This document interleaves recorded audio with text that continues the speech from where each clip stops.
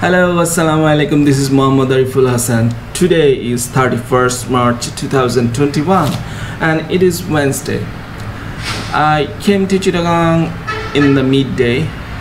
Before coming to university, I went to my room, and before went to my room, I went to a restaurant to take my lunch.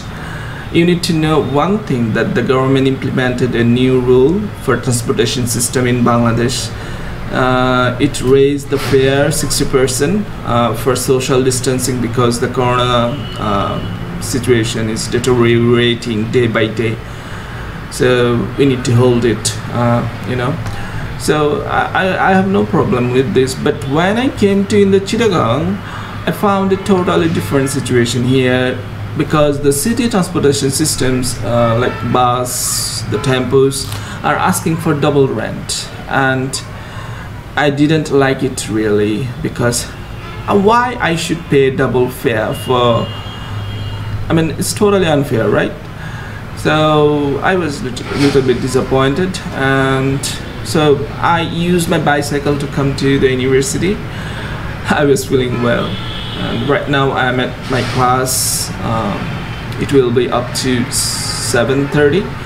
After that, I will go to my house. Before that, I will take my dinner. Then I have a class actually, and okay, from tomorrow my schedule is very strict because all of my classes will be started from tomorrow. I will be with you in the evening, I hope. So see you there. Hello. After leaving the university, I went to a restaurant and I took my dinner. I was thinking of taking some rest in the restaurant, but something didn't allow me. I was riding bicycle slowly. Suddenly something came into my mind and I was riding like a mad.